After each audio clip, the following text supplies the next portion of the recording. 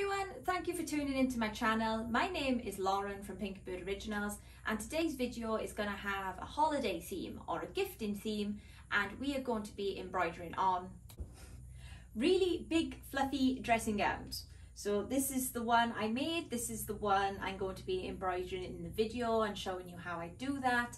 I do have a confession to make. I actually filmed this video over a year ago. Christmas is a very hectic time for my business, so if you see some things in the video that aren't consistent with the layout of how I run my business now, that's because the footage for this video was mostly filmed in 2001. For my project today, I will be using the 12 needle HCS2 by Happy Japan to embroider on the garment. But the techniques I'm using today can be used on any embroidery machine. It doesn't have to be a multi-needle. You can use these techniques on a single needle machine as well. This is my dressing gown. Here is the little design that I embroidered last year.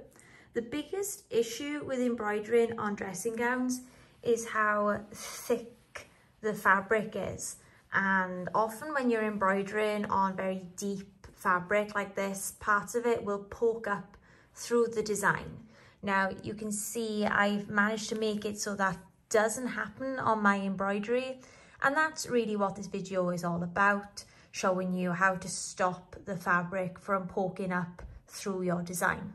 I had this dressing gown as a gift of my mother-in-law for Christmas 2020, and honestly I've worn it to death. This is the best thing. I just love it so much. It's so plush and warm and cozy, and that's why I think dressing gowns make great gifts for people, because they're just great. Who doesn't love a dressing gown on a cold winter's day?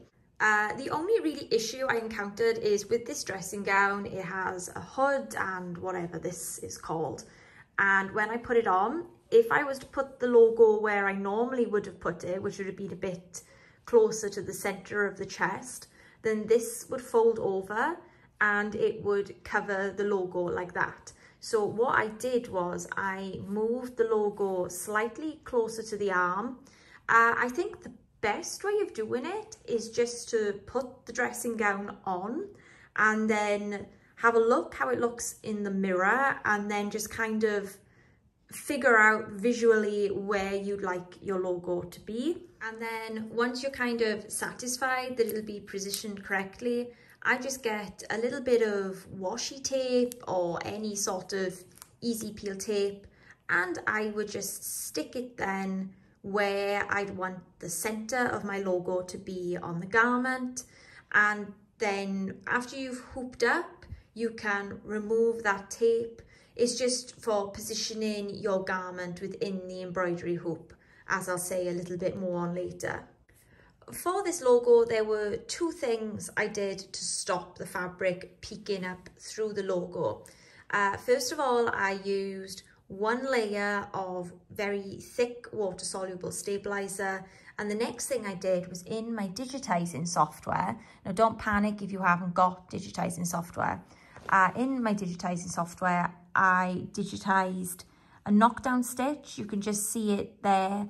A very loose fill stitch. I changed the density on it so that the stitches don't run as close together as they would on a normal fill stitch, which looks like that. So I'll show you more on the digitizing process of that now. But if you don't have digitizing software, then just double up on your water-soluble stabilizer rather than using one layer of water-soluble stabilizer, or topper as it should be called. I keep calling it stabilizer, but it's topper. Then use 2 layers of water-soluble topper instead, and that should stop the fabric from peeking through your design and spoiling it. Now, I know at this point you're probably thinking, if it only takes 2 layers of a heavyweight water-soluble topper to press down the material and stop it peeking through the design, then what's the point in going through the hassle of digitizing? And I understand that, but for 2 reasons. The first being I'm always trying to cut down on waste. So by using one layer of water-soluble topper instead of two, that benefits that reason. But the second being, which is probably more applicable, is adding a knockdown stitch is almost like taking out insurance on your project. I mean, the water-soluble topper would work just fine, but with the added effect of the knockdown stitch, then you're almost guaranteed perfect results every time. So really annoyed at the screen recorder, which I used to use, which I paid for, I might add.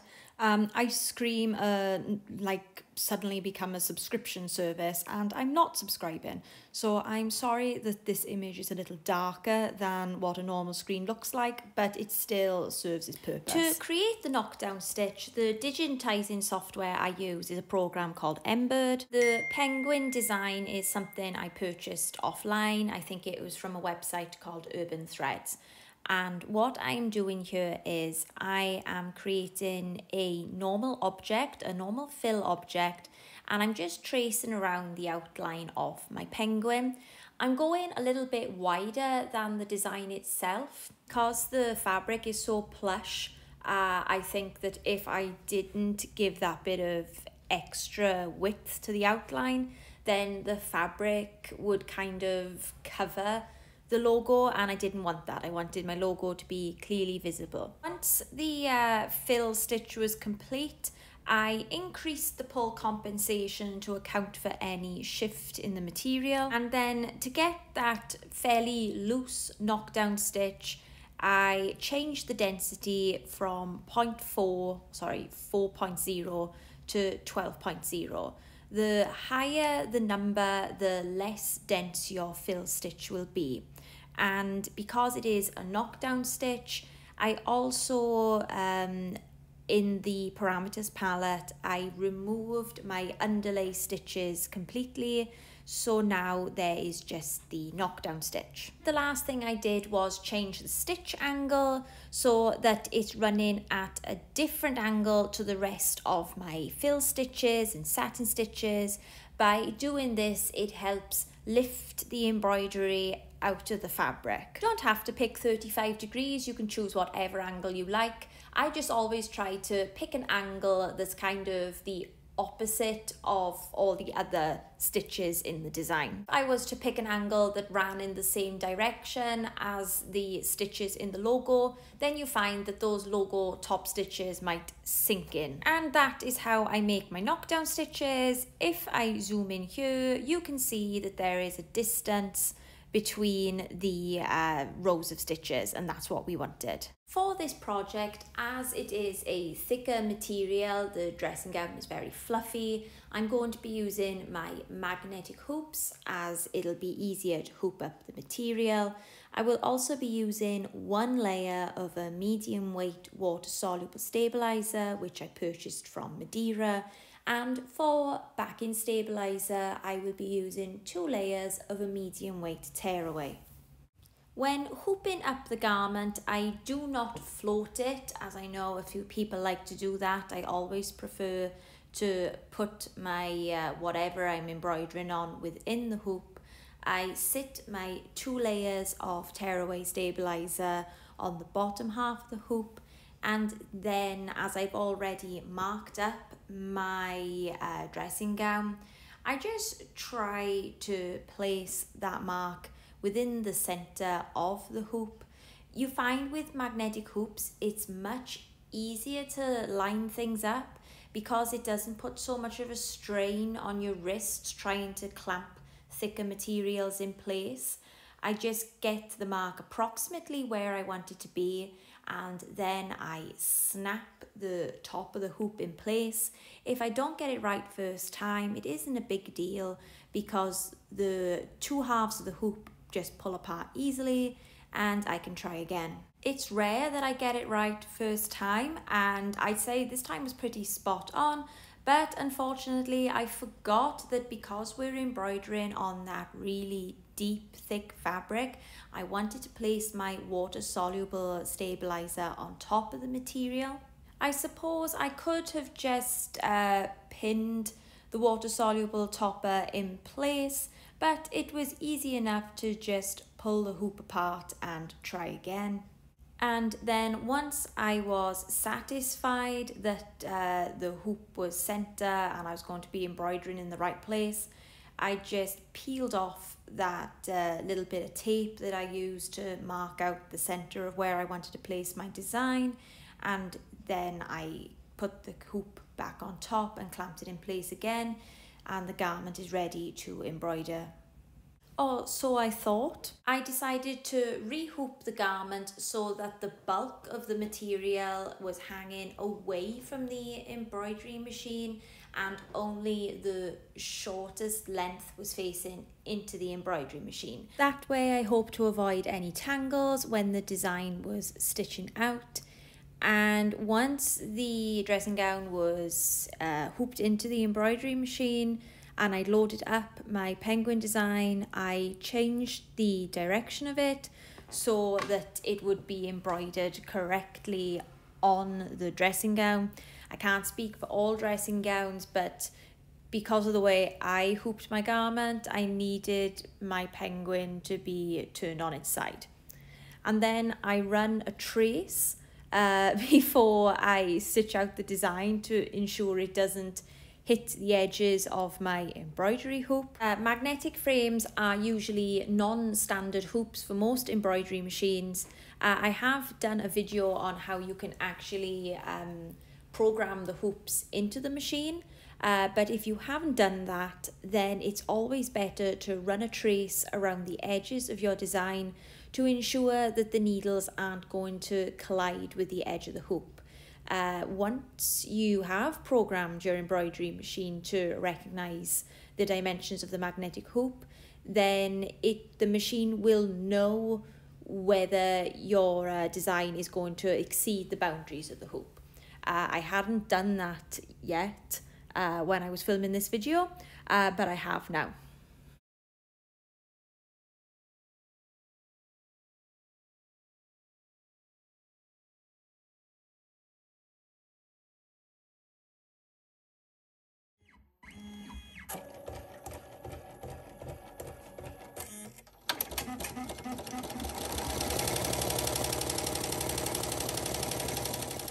After the design was complete, I removed it from the embroidery machine and I can just peel the magnetic hoop apart. As you can see, it's left no hoop marks. And then rather than get the dressing gown wet, I just peeled the water-soluble topper away from the design, almost like a tearaway stabilizer. I'm sure I did film tidying up the back of the design as well, but I seem to have misplaced the footage. But just like the water-soluble topper, I tore away the backing and then just tidied it up with the scissors, and the garment was complete. And that is the project completed. I hope you found this video helpful. I hope it gave you some inspiration of simple personalization ideas that you can now go on to use on dressing gowns and other products like them, that you can give as budget-friendly gifts that still look really professional and thoughtful. As always, if you have any questions or if you have any ideas of other projects you'd like to see me make in the future, then leave a comment down in the comment section below. I'll do my best to answer, or I'll do my best to include your question in a future video. Again, thank you for watching, and I hope to see you guys next time. Please like and subscribe to help my channel grow. Bye!